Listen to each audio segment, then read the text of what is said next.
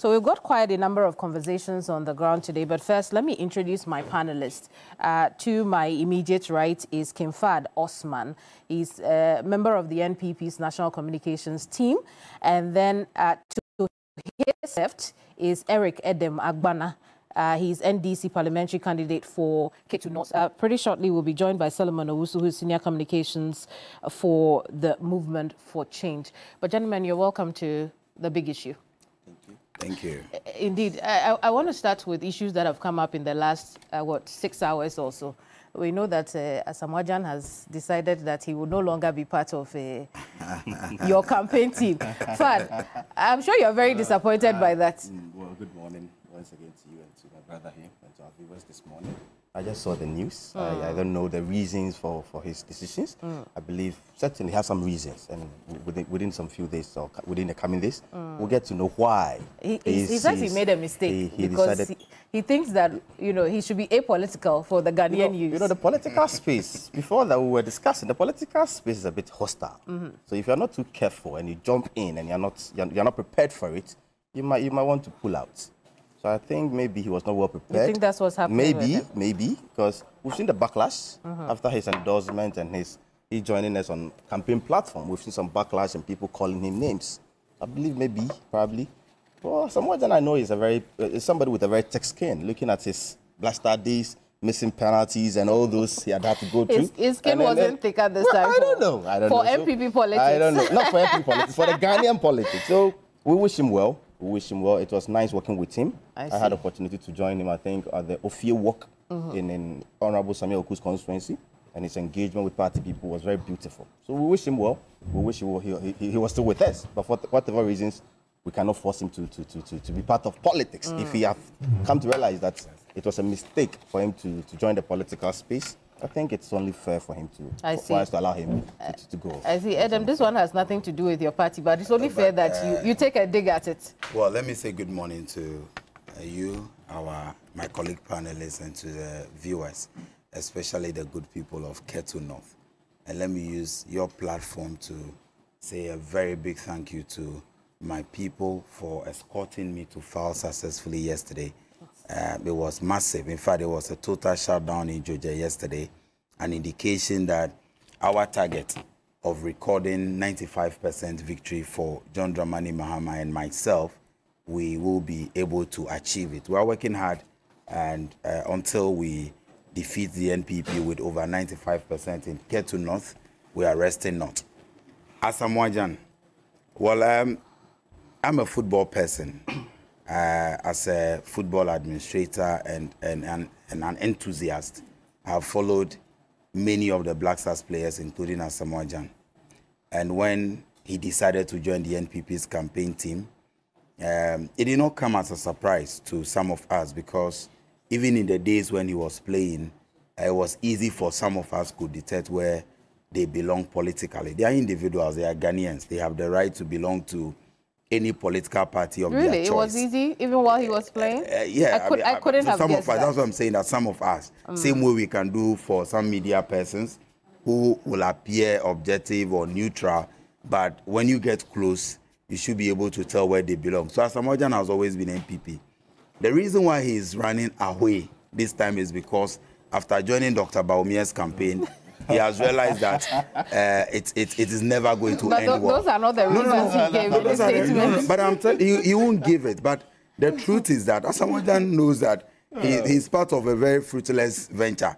This Dr. Bawumia campaign is never going to... That's not what he said. No. That's not what he said. What reason did he give? At what point did Asamoah realize that? He's come to the realization that he's for all the youth of this country. So it is... Let me tell you something. Look, no, this is not politics.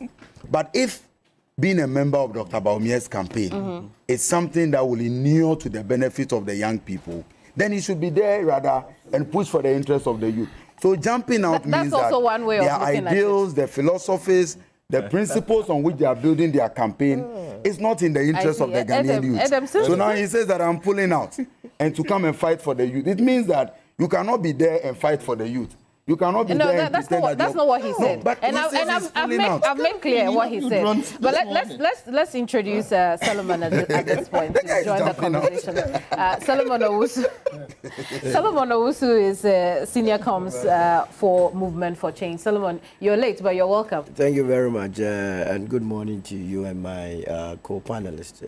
Asamoah Gyan, for me, I was very surprised when he decided to join the campaign team, because if you look at his trajectory, he has been a musician, a footballer. But politics, what do you intend to do with politics? And I got a sense that he will at a point leave the scene when they had the Ekropon walk. Because in the Ekropon walk, he is supposed to be in charge of the youth manifesto or subcommittee of youth and sports. And when he was given the microphone to speak, he was rather telling the people that he asked the vice president what plans he had for the youth. I thought he was going to suggest to the vice president. So clearly, he had no clue as to what he was doing in there. And this kind of populism, people must understand that politics is a different terrain. Concentrate on where you have your strength. You can contribute. It doesn't necessarily have to be by joining the political party. Now that you have soiled yourself, how do you go back to the people and tell them that you are not MPP? Well, he's come back to tell us. So we'll leave it at that and then move on to our core topics for the day. Today on our table, we have the Wale Wale rerun primary and how it ended. We know that Lariba Zuwera has withdrawn from the race, the incumbent member of parliament for Dr. Kabiru Mahama to be the candidate. Obviously, that's where we are headed. And Fad, I think I'm going to start with you on this one. It would appear that the party failed to nip the problem in the bud when it began in June, and then today this is where we are. Why? Oh, thank you very much. I believe what happened in Walwale is a situation we are very much concerned. That's the hometown of our candidate, the leader of our party. So it's an area we have much interest and concerns over. And as democratic processes, it happened early this year. The contest happened early this year. That was around January this year, where Dr. Kabiru and the incumbent had a contest.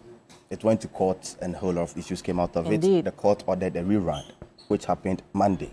And from indications or from the information we gathered after the sorting, was that some individuals came in and had to hijack the process. And as a result of that, the police had to come in, take the ballot boxes to the police station to see if there could be any count of the ballots. And the EC coming out to say that with the tempting of people coming in and its consequences, it will be only fair to have another contest again, or another elections again. And you know, we have only till Friday for filing of our parliamentary. And so it is important that some decisions be taken. And I'm told this morning that our National Executive Council will be meeting this morning to have some decisions on this. But Hajia Lariba has already taken and last night, the information came out that she has decided to pull out. But that does not make Dr. the candidate. But that's where we could be headed. That's the point. So, and I want you to explain that. But, I mean, before then, there are those who are saying that, listen, for the incumbent member of parliament to decide to withdraw, then it means that some pressures have come from within the high echelons of the party. Why did you pressure the woman to step out? I don't think that's true. I don't think that's true. It's a contest. You see, elections, when you're going for elections, it's important that you understand and study what is happening. To an extent, you can even tell on the day of elections that, well, I've campaigned, I've done everything. But from what is happening this morning, it's not going to end well for me. Sometimes it's possible for you to know. The same person who went to court. Sometimes it's possible. See, on the day of sorting, if you hear the story so far, they were almost done with, I think, 500 and something votes sorted. And you could tell who is winning the elections. So it is not out of on place. The day of sorting? Sorting, on Monday. You mean for this rerun? On Monday. So you mean Lariba was losing? I am not saying this. But then what are you saying? But then the concerns were that from the sorted ballot so far, people could easily tell who was winning the elections. So I believe maybe out of that, she felt it's only fair for the interest of the party. Let me pull out. Because this thing what happened January this year, we went to court, a rerun happened Monday, and still we couldn't come to a conclusion. So I think maybe she being the incumbent felt that 4 years is enough for me. So what is so big deal if I want to pull out at this point? I don't think anybody will have to pressure her. she's big. She's a member of parliament. So I don't think anybody in our party will want to put some pressure on her, no. In the interest of the party, she decided to pull out and thanked her people for giving her the opportunity to serve them for 4 years. Very beautiful. So I think we should accept it in that order and allow the processes to continue, because we have to, from today to Friday, to file a candidate for Walewale. If not, we are out of the contest in Walewale parliamentary elections. I see. So it is important this morning, our party will have a meeting. A decision will be made on who to lead us in Walewale. As I speak, Dr. Kebi is not a candidate yet. But he's the only, you know, that's the point. So the decision will be nominee made, or aspirant as it stands now. Yeah. So I believe by the close of today, a decision will be made at the party's highest office. And we will know where the way forward from there. Probably tomorrow we'll be able to file the parliamentary candidate for Walewale. I see. So, Solomon, a quick bite on that, and then we'll move on to Adam. Yes, it's unfortunate how the party, my former party, has decided to sink this low. Walewale, that hitherto was a very peaceful constituency, is becoming a scene that nobody could imagine. You remember during the internal primaries of the MPP, the superdelegates, that was a constituency where an agent for Mr. Lantramantin, Ali Zakaria, was beaten to pulp. He was mercilessly butchered. At that time, when we told the party that they had to be very cautious and careful with that constituency, they thought we were overreacting. A day to this whole rerun, the same incident happened. Blood all over. Now we are told that after elections and during sorting, one gentleman by the name Kamara Bawa, who happens to be the former chairman of Yagaba Kabori, was bold enough, in spite of the presence of more than 100 police personnel, fully armed, was able to go and snatch ballot and chew ballot papers. As we speak, we are told that he is behind bars, but I can assure you that that will not be the situation. So me, I'm not even interested in whether or not Laraba has withdrawn. I mean, it's obvious that I listened to her that she was not present. It's not true. What were you doing in court? What were you doing in the rerun? And mind you, as we speak, it has not been confirmed that she lost. Yeah. Pressures have come from somewhere, and she has realized that, hey, I will be mentioned as the name or as the person that took our party or led to our defeat in that constituency. So let me back up and allow Kabiru to go. But either way, I am not interested in who is going to win over there. I wish the best candidate to win. At the end of the day, it is about the violent nature and also the ability of Kamara Bawa to go and snag ballot. And that must give you an indication as to the kind of strategy the New Patriotic Party intends to adopt in election 2024. How so? But he has, you know, it's a pilot. They are it's a pilot. Other than that, how was Kamara able to boldly penetrate into the police force? Now the EC is telling you that it doesn't want to have anything to do with the elections anymore. But they organize the elections. They didn't say they don't want to have anything to do. They have advised which on advice? What to do. There was an electoral officer there who is saying that, look, NPP, come and take your matter. I'm not interested. Well, of course, at that point when the violence broke out. No, he said he doesn't want to have anything to do with the elections. But what I'm saying is that the National Office of the Electoral Commission have advised on how to proceed post the inconclusive election. So it is not true that they have said that they won't touch the election. What are they talking about? They ran an election. They organized an election. The election was supervised by the Electoral Commission. That's not the case. As we speak, they have not been able to determine who won the elections. Now the Electoral Commission has referred the matter to the NPP to take a decision on it. So what they are telling you is that they're no more interested in the matter. That's your interpretation of that. But that is what it is. So what I'm saying is that this must give every Ghanaian a cause to worry. That an electoral commission that was sent to a place to organize the election has run away, number one. Number two, there is this chap called Kamara Bawa that we all know was able to go and snag ballot. And as we speak, we are yet to hear whether he's been prosecuted and taken to court. What will happen during election 2024? We know one person has been arrested in all of this, and so, but Fad, at some point you have to tell us what it is with the NPP and snatching of ballot paper, because we saw it in Parliament as well. But Adam, go ahead.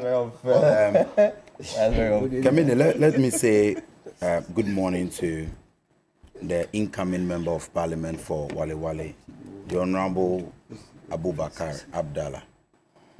We in the NDC, after a number of surveys conducted, are convinced that our candidates will win the parliamentary elections and President Mahama will win the Wale Wale constituency in these 2024 elections. And so we did not really bother much what was happening in the camp of the NPP in Wale Wale, because regardless of who they present, even if they present Dr. Bawumia himself as the parliamentary candidates of the NPP in Wale Wale, I can assure you that Honorable Abubakar Abdallah is in pole position to win the constituency. But the withdrawal of the MP brings a number of issues to the table. Number one, Wale Wale is the home constituency of the presidential candidate of the NPP, the vice president of this republic. And let it be on record that he has a relationship, a familial, or he is related, directly related to the Honorable Member of Parliament. Yes. So they are related. So for his inability to show leadership, Yes. for his inability to resolve these very simple issues surrounding the primaries that they conducted almost 6 or 7 months ago, should tell us something about the leadership credentials of the vice president, because that is his home constituency. And he allowed all these issues to persist for all this while. Number two, the fact that she has withdrawn must not let us forget about the chaos and the violence that marred the elections on Sunday. And you see, we in the NDC have always complained about the violent nature of the NPP. And that is why our national chairman keeps saying that if you are looking for peace in the 2024 elections, you must be ready as a stakeholder to ensure that there is justice. So there was violence on Saturday, Sunday. There was shooting by 9 a.m. where those who shot into the crowd or shot into the air got their weapons from. Till today, the police has not even released a statement about it. As we speak, nobody has been arrested and prosecuted for these shootings. There's also an incident of ballot snatching. That is their character. Almost every election of the NPP is marred by violence and snatching of ballots. So they can do it internally. We saw what happened in Yendi. And what is happening in Wale Wale, the home constituency of the vice president, speaks volumes about his leadership credentials. Because as the flag bearer and somebody who is even related to the member of parliament, he should have been able to bring the situation under control. Again, ask yourself, what were the charges or what issues pushed Hajia to court? She alleged that there was fraud in the register that was used. And so even though she lost the elections to Kabiru, who even works in the vice president's office, and so for the vice president's inability to resolve the issue, it speaks volumes, because Kabiru works in his office as one of his aides, and you are directly related to the MP. She is your sister, direct sister. And he was unable to do anything about this problem. And you in the MPP would think that you can present this man as a credible leader. Now, back to the issue of the register. And I'm sure we'll be discussing the issue or the issues that the NDC is raising about the audit. Because the only reason why Hajia went to court is that she alleged fraud in the register. And so even though she lost the initial or the first election, she went to court and got the court to order for a rerun.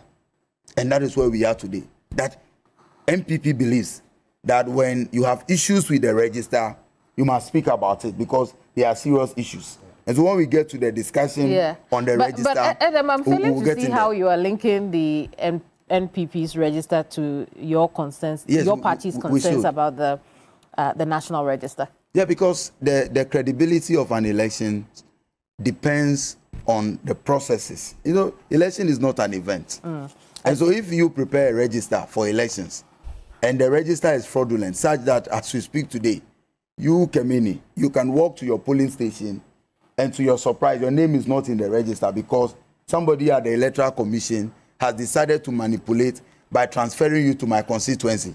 And so you walk to your polling station at Ayaso West, your name is not in the register, and you are informed that you have been transferred to Ketu North.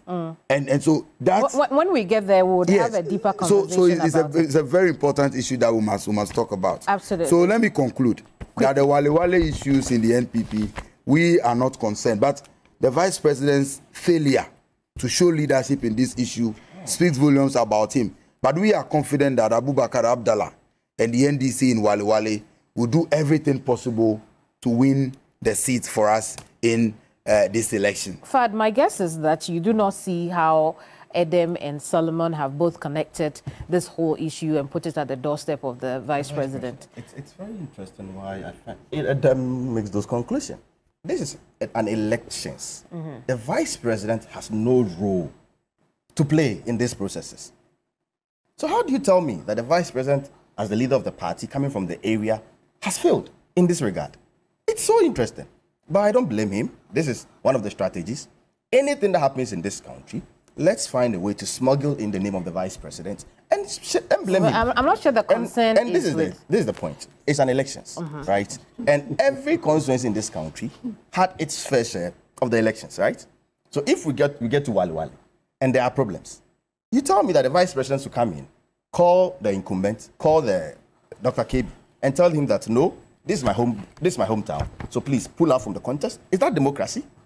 Is that what Edem is trying to preach this morning? I don't think so that's what the point they have made. The point they have made is the violence that came along with the elections. Don't ask me what was the violence. You know what happened. That's the hypocrisy in the discussions this morning I have witnessed. Edem sits here and talks about violence in MPP.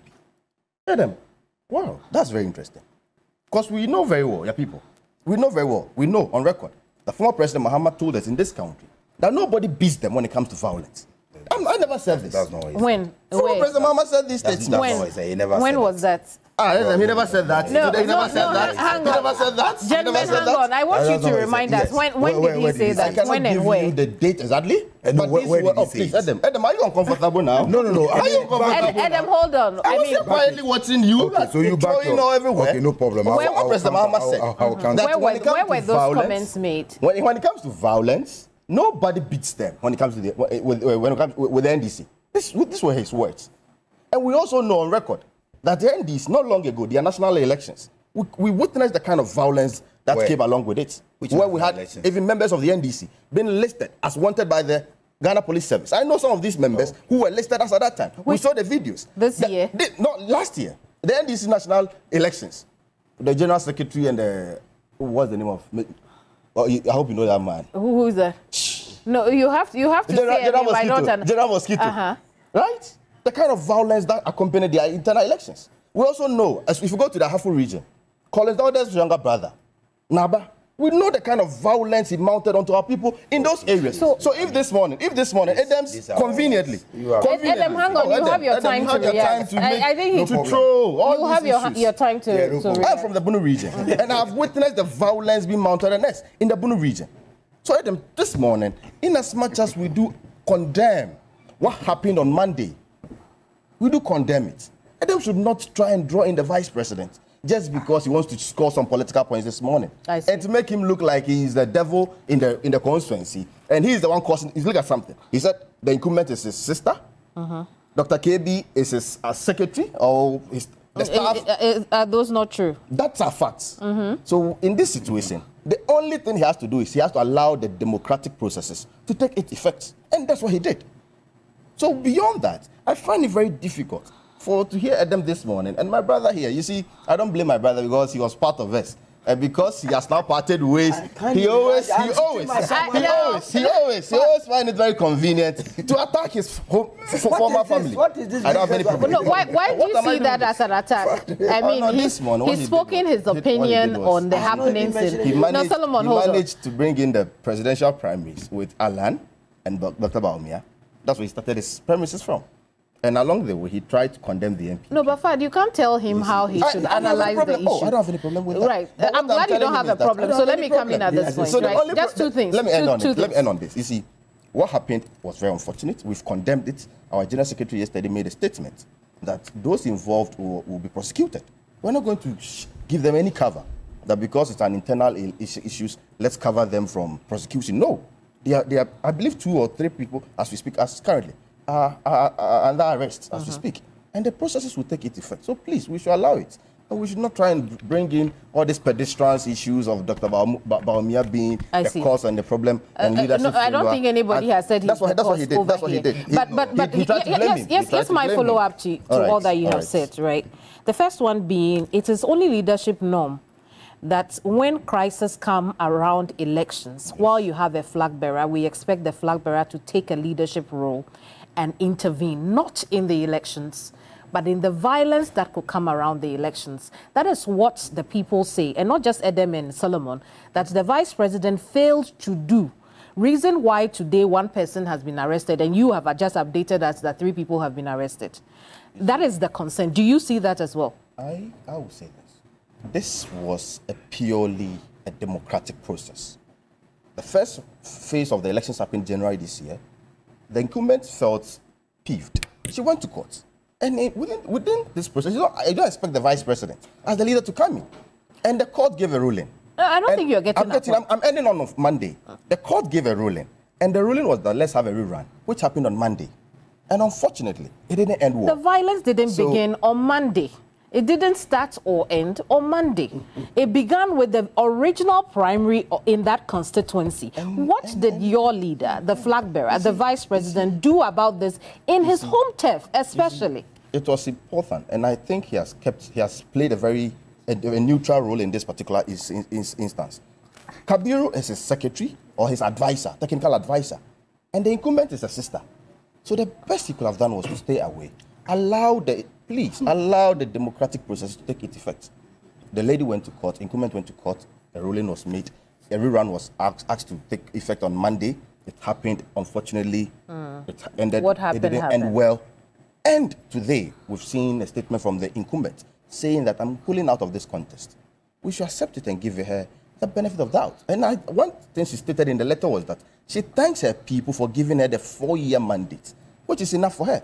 So if overnight she has sat back and to understand that 4 years is enough for me, I want to pull out. What's the big deal here? I see. We should not blame others. So on the other point, just before you come in, Solomon, the other point is you seem to go through the equalization route anytime somebody questions, why there's so much violence around Wali Wali. Why? You forget that you were brought into office for a change. I am not equalizing it in a direction of change or not changing, but the point is that moral right is very important. Before you condemn others, you first have to check yourself. What moral right do I have in condemning you? So Adam lacks the moral right when it comes to violence to condemn others. That's what I'm trying to say. So I was only trying to remind him, if probably he had forgotten, that in this country, we have the history and have the records. We have 22,008. So the Ghanaian people then have the right to question the violence that is associated with this election. We are not. We've condemned. No, let's just say it's not. Adam does not have the moral right. The Ghanaian people do. You see, we condemn it. We've condemned it. We don't wish it happens again. We are trying to have a free and fair elections. It's important, and I've said this before. We've gone through the opaque ballot box days. We've gone through where people will be intimidated with arms and guns. In my constituency, there are areas you can't even go on election day as an MPP member. We've gone through all those days. We are moving towards a democracy where, if Adam contesting today in these elections, he can sit back in his home and say that, yes, I trust the process. And whatever happens at the end of the day, I can accept the results. We should start looking into the future. Then we have to blame ourselves. You see, it's unfair and very unfortunate we have to blame ourselves the same way. But the point is that people have to at least understand that you need to have some certain moral grounds before you can condemn others. But if you lack it, please let them. Let's take our time when we are condemning others. That's what I'm trying to say. You get the point. So that's all. And then quickly, I think that the Fad, if you want us to get into a discussion on violence, right after him. If you want us to get into a discussion on violence, you in the NPP cannot and do not even have the moral right to start. We're talking about Wale Wale. Thank you. And I am telling you that my focus, I will respond to him, but my focus is that the vice president has failed to show leadership in managing an internal affairs in his own constituency. And that is a serious issue. Are you aware? And I didn't want to get into all of this. Are you aware that the vice president and his assigns tried to impress on Kabiru to withdraw from the contest even before January 2024? For which reason he was sacked from the vice president's office? Are you aware? When was the last time Kabiru was seen working from the vice president's office? Simply because somebody feels that I am the presidential candidate and the vice president. My sister must not be contested. And so if you are even talking about issue of democratic principles or allowing democracy to work, we don't even go there. Because Dr. Bawumia sacked Kabiru from his office because Kabiru decided to represent his people or to go into parliament and contest against Dr. Bawumia's sister. Number two, when Hajia went to court, the party released the state. Initially, the party, which was the second defendant, decided to take her on for not exhausting the internal processes of the party before proceeding to court. Why? Which higher authority spoke before the party decided not to embark on that action again? It is certainly the vice president and his office. Number three, Hajia did not withdraw because she wanted to give way to peace. As we speak today is 11th September, Wednesday. We are expected to file by 13th, which is Friday. And why did the elections become inconclusive? It is because they snatched a ballot box. And so for the party to reorganize another election, they realized it was practically impossible. So finally, whichever higher authority may have intervened now to get the same higher authority that supported her throughout from January till today has decided that let's look at the fact that we may not even get a candidate at all. And in your comment, you said that even with her withdrawal, it means Kabiru, it does not mean that Kabiru is the candidate. Because I didn't want to get into it. As we speak, even with her withdrawal, there are people close to the vice president who are still against Kabiru, such that some are even lobbying for the former MP to be made a compromise candidate. You see, there are issues, and you know better. But like I said, I didn't want to get... No, hang on. You have your bite. I didn't want to get into the issues because, for me, as an NDC member, we are happy that our candidate, Honorable Abubakar Abdallah, is working so hard, and he will win the elections. He will win the seat for us. But let's not try and make it look as if Vice President is Democrat. In fact, it is failure of leadership on his side, and that is why the issue has persisted to this level. Solomon, you have your time. So clearly, if you look at what has happened in Wale Wale, it's two issues that you can make out of it. First of all, the lack of the ability of the vice president to win the presidency seems to be the conclusion of people around him. You see, Kabiru as an economic advisor in his office would have been better off as an economic advisor at the office of the president. But knowing very well that the vice president has no capacity to win this election, he quickly decided to find a way of making himself employable after his exit. So you know that for sure. Absolutely. Why would you be an economic advisor at the office of the vice president, and by extension, when he becomes the president, you will still be an economic advisor at the office of the president? Well, people have dreams. No, this dream is... And, you know, places they want to get to. Your dream must not be smaller than your previous dream. It must always be higher. You understand? You aspire to go higher than your previous position. You are with the person as a vice president. He now wants to be the president. If you so believe in his ability to win, why would you rush to go to parliament? Same can be said of the spokesperson, Gideon Bwako. He quickly has also gone to pick form that he wants to go to parliament. A lot of people around a vice president wants to go to parliament because they know, they know that the vice president will not get above 13%. I keep telling you this. 13% where?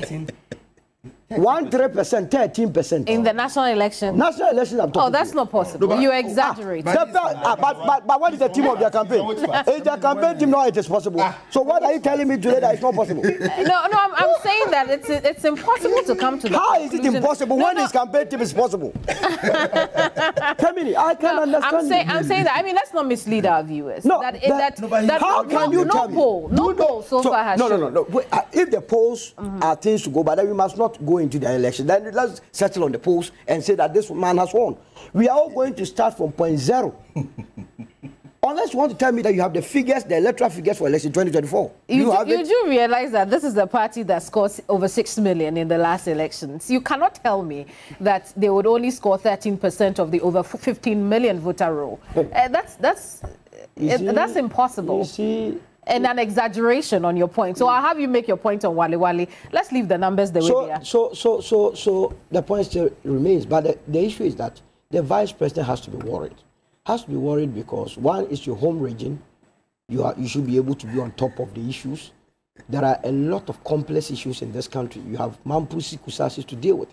If you're unable to deal with this simple internal matters, indeed, how can you assure me that given the opportunity you can solve the problem between Mampusis and Kusasis? The Gonjas and Mampusis. Alavanyo, there are issues there. You come to my own downtown, a lot of issues. These are real issues. Not to talk about a sister and someone in your office that you cannot persuade one of them to step down for the other to go. That's unfortunate. The second thing is that would be interference in the election. Which is in politics, we do a lot of behind the scenes negotiations and lobbying. He knows it. Behind the scenes, you lobby for one to step down. I see. Again, why you think worried? The vice president should have lobbied for one to step down? He did. Before the violence. He did, but they believe that he is on his way out of office. You cannot lobby me to go out and be unemployed. How do you know that? How do you know he did and he wasn't listened to? How do you know that? But it is so clear. Have you listened? You read the statement coming from the party. The party is so unhappy that you have 2 days to filing of nominations. You don't have a candidate. What serious political party will put itself in such a situation? But my concern is that is where I want Ghanaians, because my candidate, Alan, is very serious about this election. You have the vice president who is the chair of the police council. There were 100 and over police personnel at the polling station, yet they could not deal with the matter. Is it a case that the vice president has mismanaged the Ghana Police Service to the extent that they are unable to deal with such simple matters? We'll have Fad, respond to that question you have just asked. But let's take the conversation to our phone lines now. Richard Kumado is a security consultant. Let's analyze this from a security perspective. Richard, thank you so much for joining us here on Big Issue here on New Day.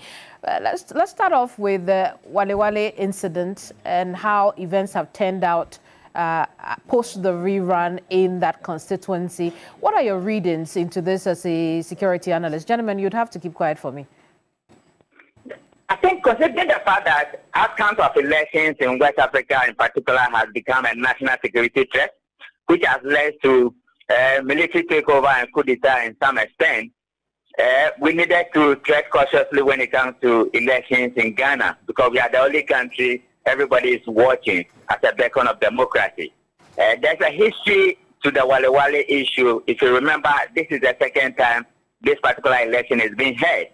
And I wasn't so pleased with the outcome of the activities that came out of the results of the elections. And it's an indictment on Dampari, who I have not seen for a very long time now. Why am I saying so? We were with Dampari at Komewu. When we finished, the two political parties were clapping for him. We went to Asim North with Dampari. The two political parties did not have issue with him. Then there was a Jisu, and Dampari did not have an issue. For some time now, I'm not seeing Dampari in the public space. I don't know whether after he has been given the deputy, he will last a little bit. But knowing how high the stakes are in this particular election, people are then going to say Dampari did not perform. And I want to see Dampari performing few days to the general election where the stakes are high. So in terms of the security breaches, in terms of the issues leading to the violence and what we have seen, I think it doesn't look good for the police administration, particularly when they were physically and seriously presented at the scene. Richard, let's look at some of the shortcomings in the lead-up to the rerun especially. What do you see? No, you see, in every election is unique in nature. And our elections, national elections in particular, are run by what we call the CI. The CI is the statutory law that governs election. What it does is that it does three things. One, it defines the election procedure. And number two, it outlines the election processes.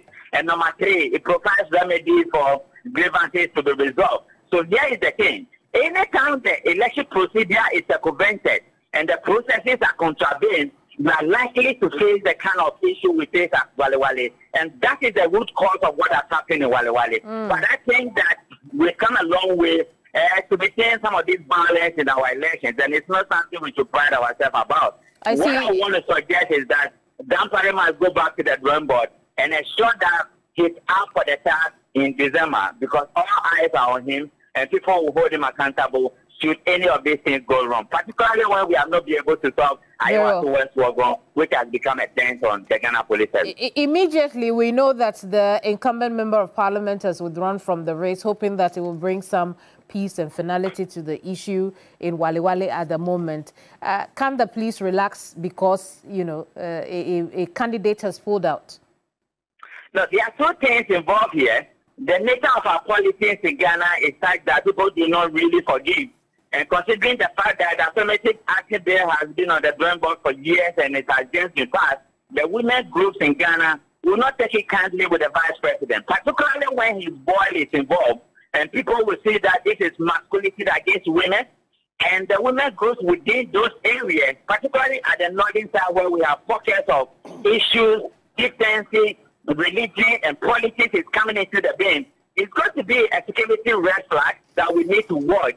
Not just for the December elections, but to go beyond that. But I think that politically and nationally and leadership, the vice president's office and the office of the president will need to do a little bit more to water down whatever has been the grievances. Other than that, he step it down. It's not a panacea for peace to prevail. And foreign politics in this country from 1992, I can tell you that political security risk assessment has been some of the things that has thrown out many of the underlying grievances we have, for which we have not been able to resolve. And the Peace Council is looking at somebody who cannot face elections or election-related grievances in this country.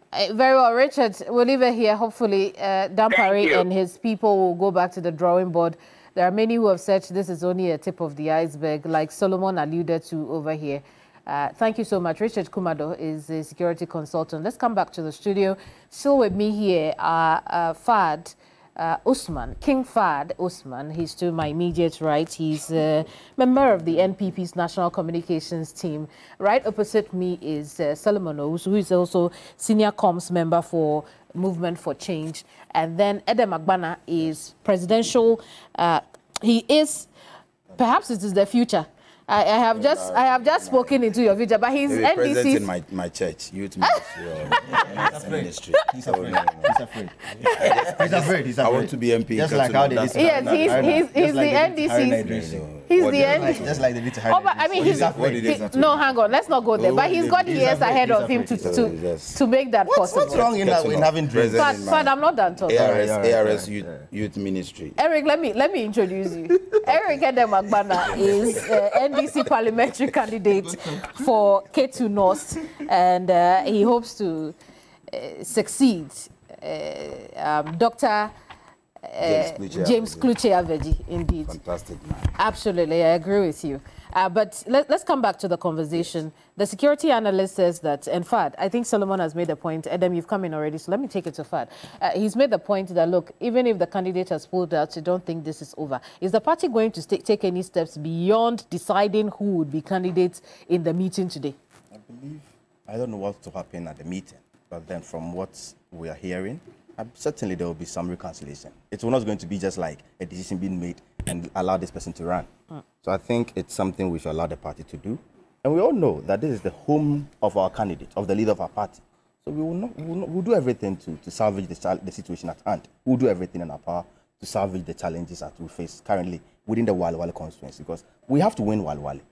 It's a must. But you knew that and you didn't work towards it. You knew that this is the, your candidate's hometown. You knew that there were, events that were leading up to violence in that area. It was important we allowed the fair and democratic processes to take its course. So your party, party folk in that area didn't listen to you. That's what you're telling us. You see, as humans, as you cannot control everybody.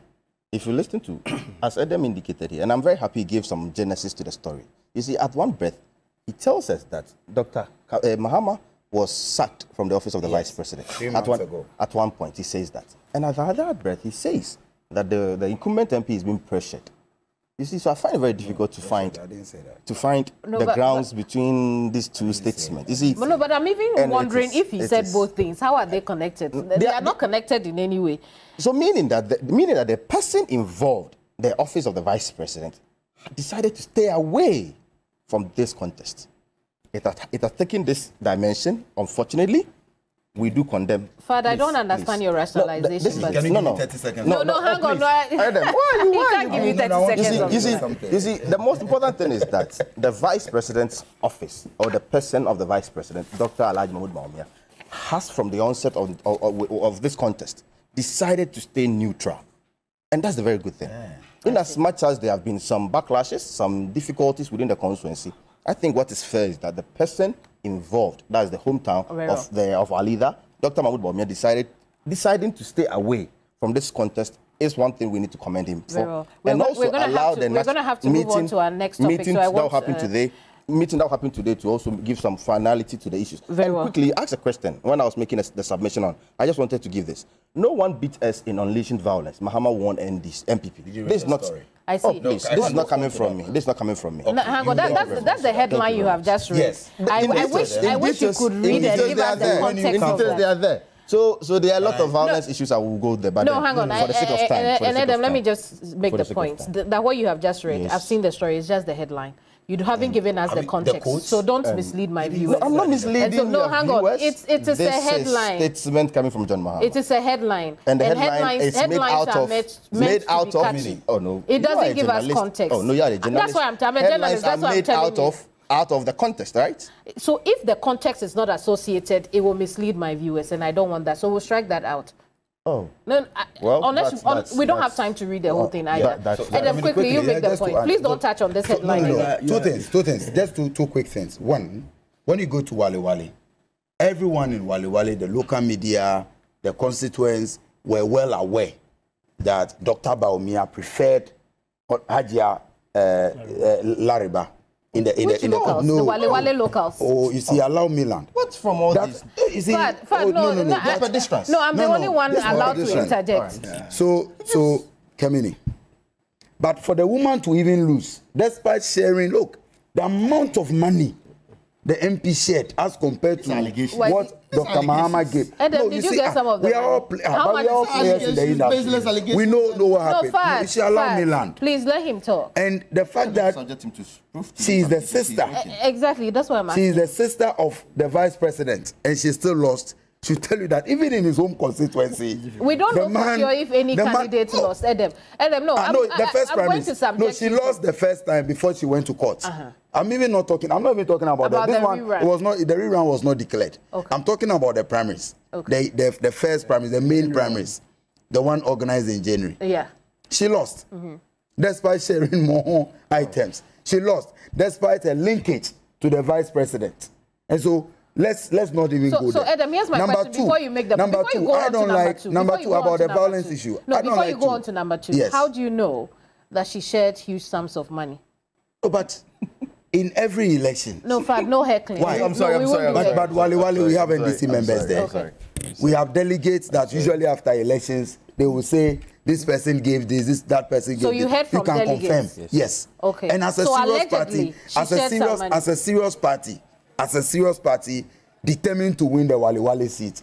Indeed, we had interest and we had intel on what was happening in the MPP. And so let's not even go there. Let's wrap issue up about violence. See, I don't like this attempt to do equalization. Because if you want to talk about violence, look, in the history of Ghana since 92, no presidential candidate has carried a violent tag more than Nana Addo Dankwa Akufo-Addo, who himself said, "Etiwaka echomu bibi kakra." In your party that you want us to discuss, there was a situation where even a regional chairman or a relative of there was pouring of acid that even led to the death of somebody. Very well. But all these issues. So you don't even have to get into a conversation on violence. Because I'm also going to strike out something you said, because you haven't been able to provide proof for it. That but you are not aware. I'm not aware.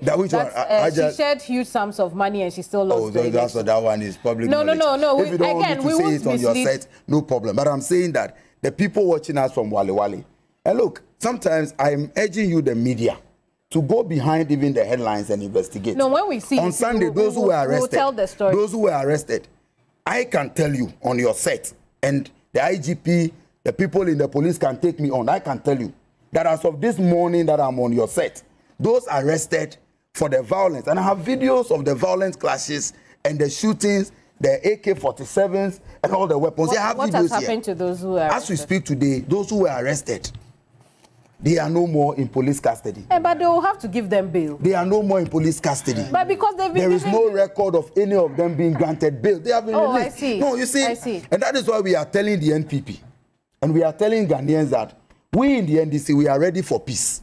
We will not go and incite violence. But we will not sit aloof and watch you misbehave. When you bring it on, we will protect the ballot, we will protect the votes. And that is what we are interested in. So the police service must not be biased or partial in the discharge of their duties. Well.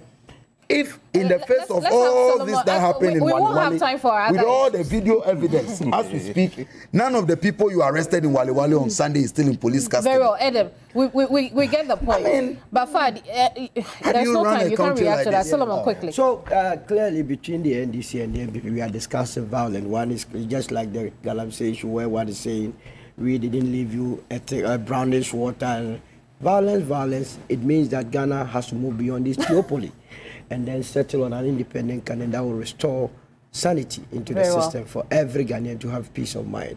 In terms of whether or not the vice president has failed, clearly it's an ample testimony that he was given the test case to deal with Wale Wale. He has failed woefully. And if I were him, he would quickly go back to the Electoral Commission and take back his form. Take back the forms. No, fact. Let's celebrate it. Take back the forms. No, but that's a profound advice. Just like Asamoah has done. You see, it is. I see you're fairly maximizing your point. So that's. I mean, when you withdraw, it saves everyone. Then the MPP can reorganize themselves and come back. And then we can all move. After all, once an elephant, always an elephant. When it turns new patriotic party. We would have to move on to other topics, gentlemen. But Fad, you and your party, I know there are a lot of things that you need to react to. But you people too should stop pulling ballot papers. We saw that in Parliament as well, and then we are seeing that today. You like chewing it too much. Anyway, no. I'm not going. I mean, like Miracle said, we'll add laughing emojis to it. So I hope that it's on record that we've added laughing emojis to what I have just said. But let's move on to Galamsey. Yes. The other point is that while everybody is condemning, unethical small-scale mining, illegal mining in this country, your running mate then goes out to go and say you now give people champagne. The same champagne we are complaining about. You give them equipment to mine even further. Why? You know what he said? I heard him saying excavators. I don't think he said champagnes. But whether excavators or not, you can correct that. No, I disagree with you. No, you said. Hang on. Let's take a listen. Let's take a listen quickly.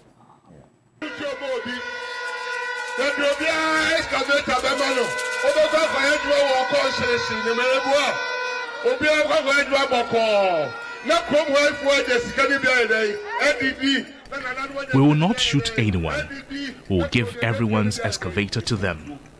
You will be allowed to work on your concession. This will ensure that people in the town can fend for themselves. It is not true that Dr. Bahamia will collapse small-scale mining. What we are against is mining on water bodies. Everyone will get some work to do. Everyone will be able to provide for themselves. Opia Benyabian, also be a day, also be a girl again, also be a coach, no coach, man, a John Foreman's day. Aha.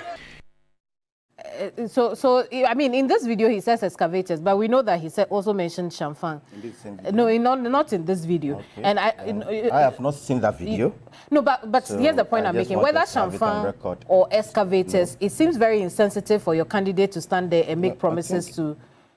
I just wanted us to establish the fact that he made mention of excavators, not Shamfang, but Shamfang itself is not accepted in any part of this country. But your running mate didn't know that. He never in the video we have played, because I know that in the story that we have done, he mentions Shamfang. So you have those. You have that video. I would have my producers look for it, but I won't take it back once we have reported on it. So you explain to me why your candidate at this very time that everybody is speaking against unethical mining and illegal mining, he's standing on a platform and encouraging it. I believe what you've shown so far and what I heard, nowhere in his statement did he say we are going to encourage Galamsey. Nowhere. Let's establish the fact. He said they are going to give people back the excavators to go back and mine. You see, we do admit that the issue of Galamsey had become a national issue. We are all speaking. There have been a lot of concerns from organizations and union groups and all those matters in these discussions.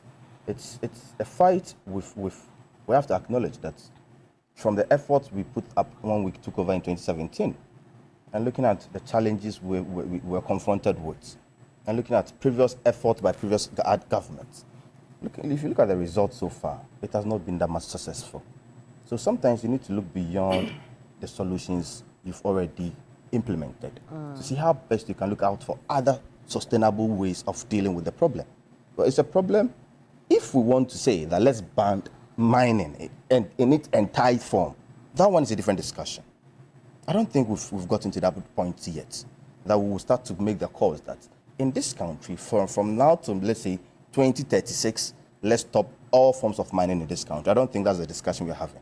We are trying to see how best we can look out for the best ways of mining, that's sustainable mining, and also environmentally friendly mining. It's important that we also say this. Government efforts in the past, or let me even say this, some of the causes of these illegal activities, yes, have been attributed to economic challenges or economic factors, unemployment, and then also poverty in some areas. There are social factors too. And the one factor that has also come up is the institutional factors. That's the licensing regimes over the years. So it's one of the main reasons we are saying that if we get the opportunity to continue with the administration of this country, we are going to change the licensing regimes of mining activities in this country. As we speak, good enough, the current president, His Excellency Nana Addo Kufuor, has decentralized the mining activities or the mining administration in this country to the regional level.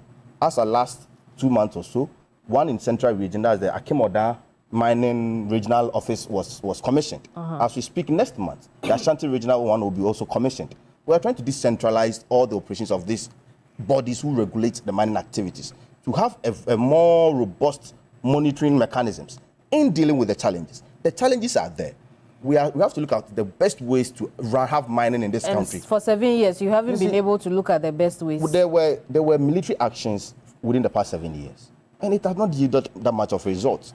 There have been alternative livelihood programs. You see, in economics, if you want to look out for any alternative livelihood program, first thing is that what you are offering, economically, is it viable to replace what they were getting from the mining activities? If it is not viable, economically viable, definitely they'll go back to the mining activities again.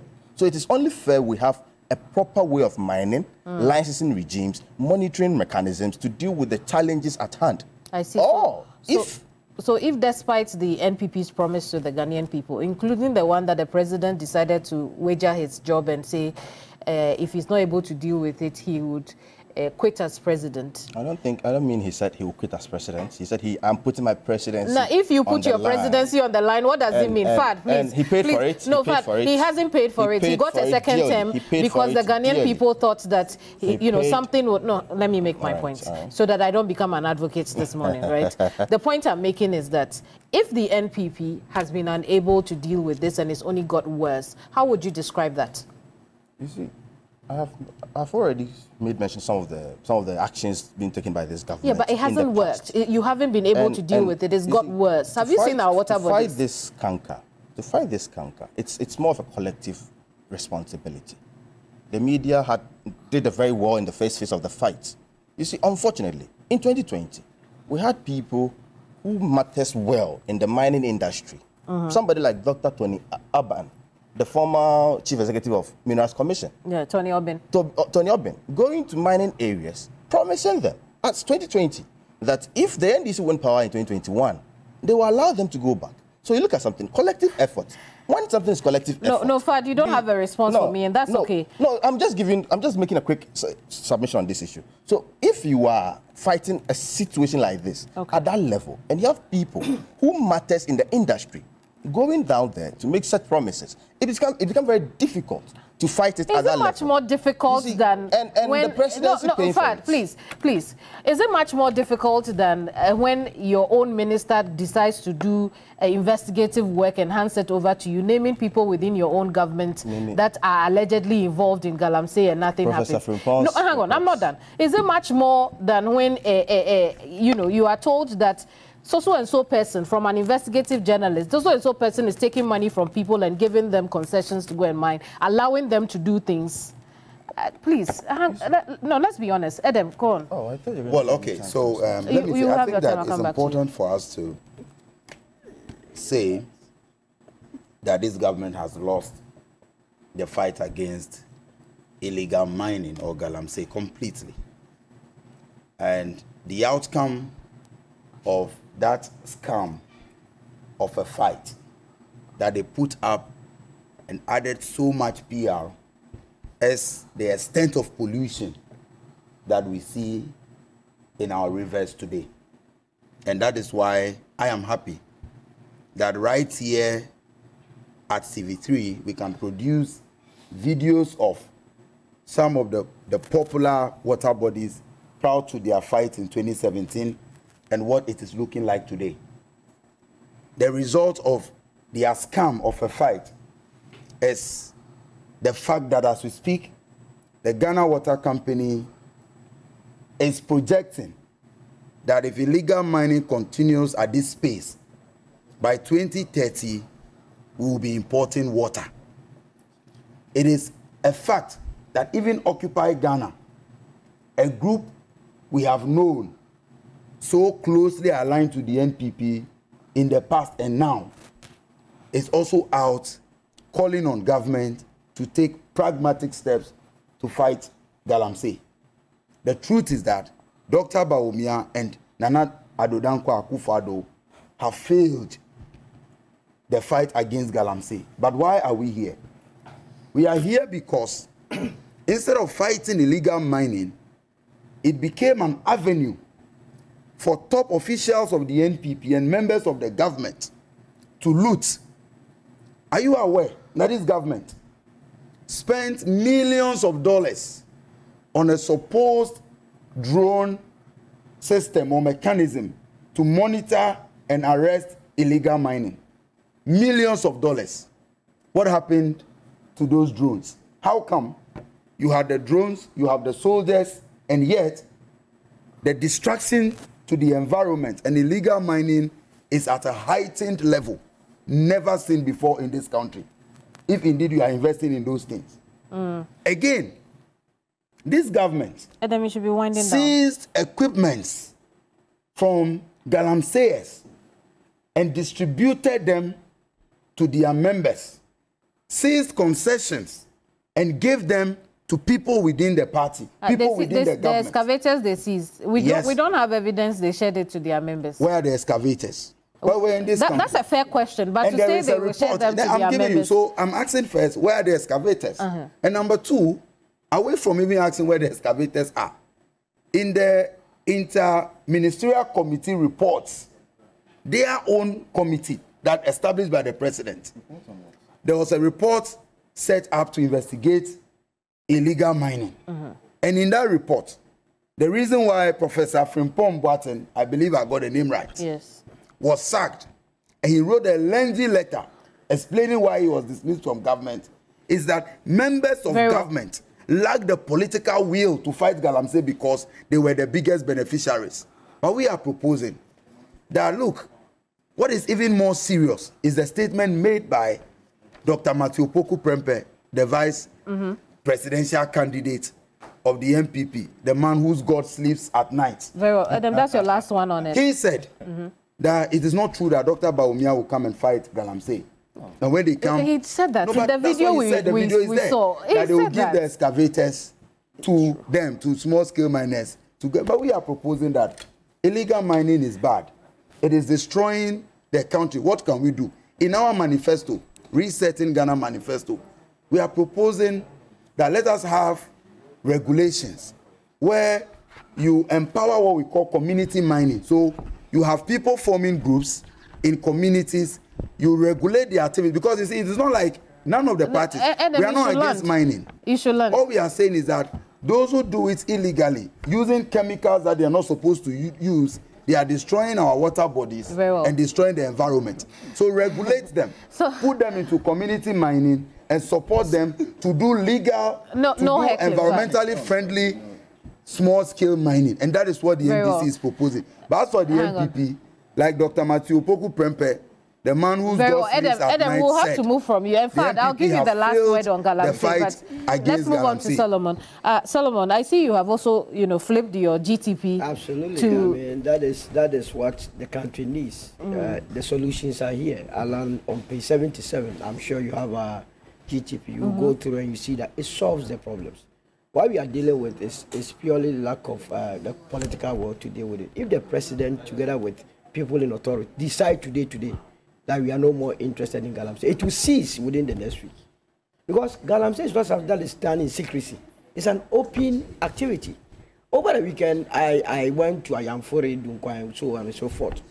And all the Galamsey sites that I saw, interestingly, 10 meters away from the Galamsey site, you will see a police barrier.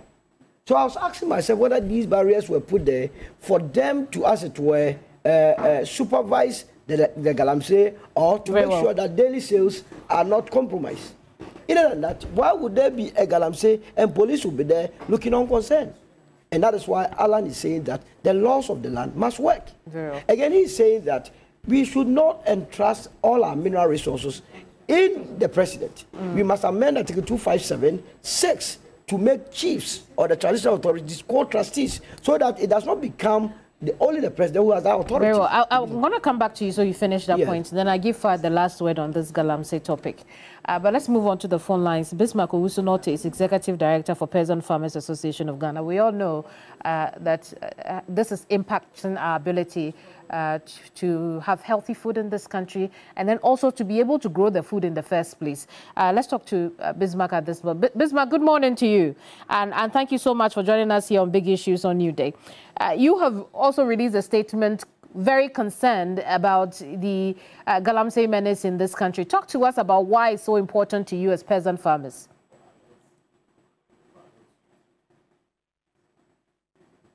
It would appear Bismarck is no longer on the phone lines. But so, Solomon, you have the time. You finish the point and then we can wrap up. When we make the chiefs co-trustees, it will help. When we decide to enforce the laws... the same chiefs we've been complaining about that are part of the problem. I don't see why anybody should complain about chiefs, because they don't have the authority. I mean, we have the commander-in-chief of the Ghana Armed Forces being the president. If someone is perpetrating an illegality, you have every right to arrest that chief. You understand? I mean, does it not surprise you? Indeed. I'm going to go back to the phone lines now. Bismarck, good morning. Yeah, good morning. Very well. I want to hear from you how impacted you are by the menace of Galamsey in this country. Yeah, thank you very much. Yeah, as we highlighted in our first release, the issue of Galamsey is having a very devastating effect on our production and farming. I spoke about the fact that, one, we are losing our farmlands in the activities of these Galamsey. So there are a lot of instances where they come to these farms, they attempt to buy some of the farms from the farmers. Where the farmers refuse, they find other means to take over the farms from the farmers. So gradually, we've lost a lot of farms, and the latest report I saw indicated that we lost close to over 1.2 million hectares of land to these galamsees. The second part is that apart from the farmland that we have lost, we are also losing the water bodies that we use for our farming activities. So, you know, a lot of our farmers rely on the water bodies that flows across their farms.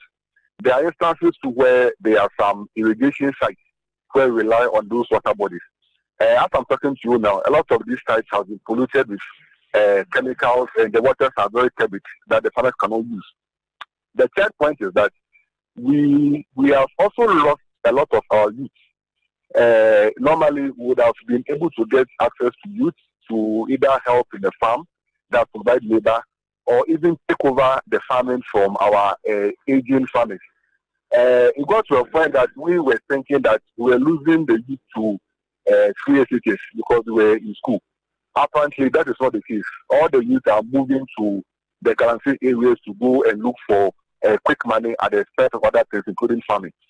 So, based on all these three, and I recently heard that in addition to that, because of the destruction of our forests, it has affected the climate, and that's one of the reasons why currently we have been having some very unpredictable rainfall. So all these factors are contributing to having us have very low production, and that's the danger that we are talking about.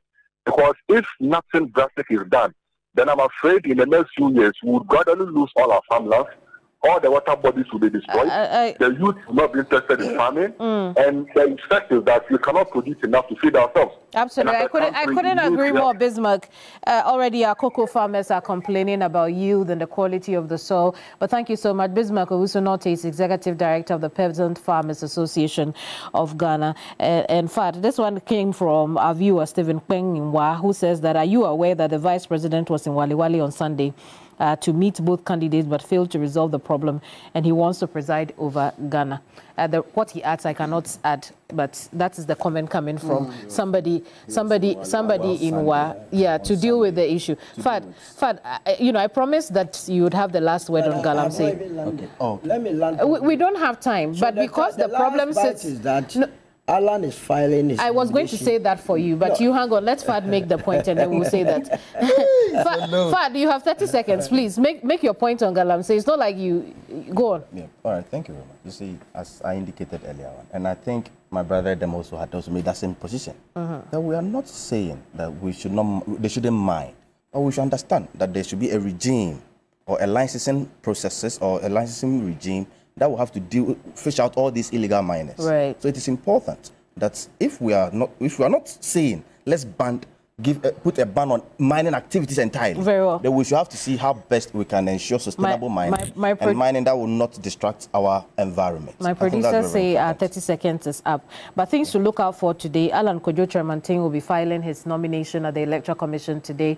We'll bring you updates here on TV3. We also know that the NPP's National Executive Committee will be meeting over the Wale Wale issue this morning. We'll bring you updates as well. Edem, when is the demo?